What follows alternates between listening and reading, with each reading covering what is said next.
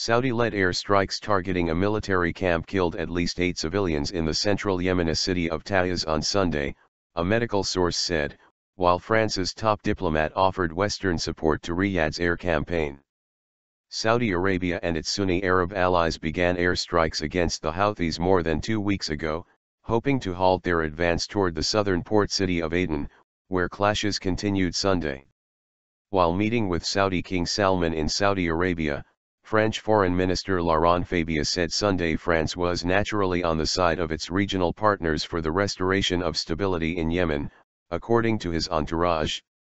Concerning Yemen, we are here to demonstrate our support, especially political, to the Saudi authorities, Fabius told reporters as he began a series of meetings with Salman.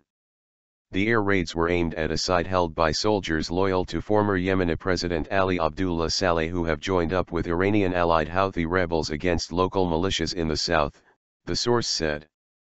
Former President Saleh remains highly influential despite having given up power in 2012 after mass protests against his rule and troops loyal to him backed the Houthis.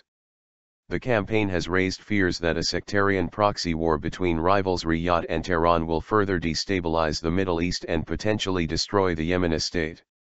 In a sign of the military's weakening control, suspected al-Qaeda militants killed an army colonel in the central Shabway province on Sunday, a local official said. Separately, an al-Qaeda leader was killed in an apparent U.S. drone strike on a group of militants west of the port city of Mukalla on the Arabian Sea, residents told Reuters. It was the first reported drone strike against the powerful Yemeni branch of the global militant group since the U.S. evacuated about 100 Special Forces troops advising Yemeni forces last month. While the United States and its Sunni Gulf allies are worried about the threat from Sunni radicals such as al-Qaeda, they also fear the war will increase the influence of Shiite Iran. Saudi Arabia is concerned its war on the Houthis could spill over the border, but Iran has denied Saudi allegations that it has provided military support to the group. The Houthis also deny getting help from Iran and say their armed campaign is designed to stamp out corruption and Sunni al-Qaeda militants. Saudi Arabia dismissed Iranian calls for an end to its airstrikes Sunday, saying Tehran should not interfere in the conflict. How can Iran call for us to stop the fighting in Yemen? We came to Yemen to help the legitimate authority, and Iran is not in charge of Yemen, Saudi Foreign Minister Saud al-Faisal said in the Saudi capital Riyadh at a press conference with French counterpart Laurent Fabius. Civilian deaths. The United Nations says the conflict, in which the Houthis seized the capital Sana'a in northern Yemen in September, has killed 600 people, wounded 2,200 and displaced 100,000 others.